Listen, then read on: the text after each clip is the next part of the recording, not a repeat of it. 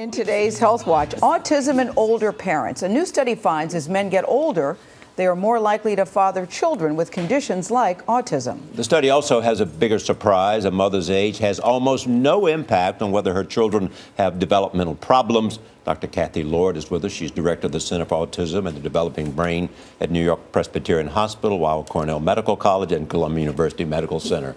Welcome. It's nice to be here. Tell me about the study. And what it says to us new about autism.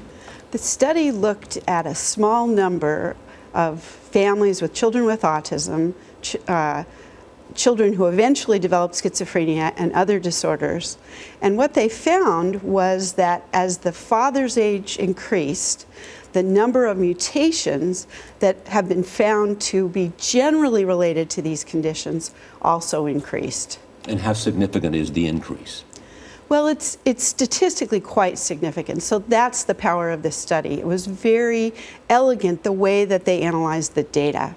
But it really means that if the rate of autism is 1 in 100 or 1 in 88, with these increases, they would expect that an older father might have a risk of about 2% instead of a little bit over 1%. And how do they define older? Well, that's a very good question. I mean, this study is based on a very small number, these analyses, very small number of families, and the range of these analyses was actually from 18 to 40. So they're not very much older. They had a few fathers who were over 40, but not enough to really look at the statistics of that. But so, my understanding of developmental issues that come from older fathers is that they always have raised certain questions about developmental and brain-related injuries. That's right. I mean, this study builds on a number of other studies that had similar findings.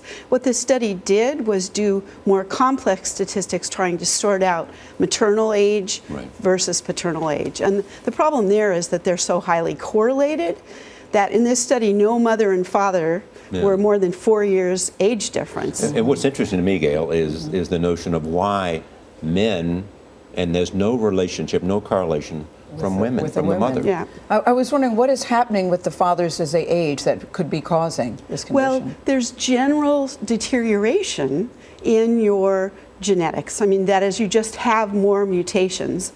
And with fathers, those mutations occur more often, and they're more likely to be passed on to their children. So it's a statistical factor that you have more of these, and maybe one of them is associated with autism or schizophrenia or something else. And back to Charlie's point, why do you suppose, doctor, that it's affecting the men and not the women? Well, part of it is that men have a much broader age range of conceiving children. Yes. So the women are narrower by definition, and partly on the whole in these studies there aren't 45-year-old women with 20-year-old husbands. Yes. So I think that it becomes more difficult. More and more, I hear. Is there anything that the men can do?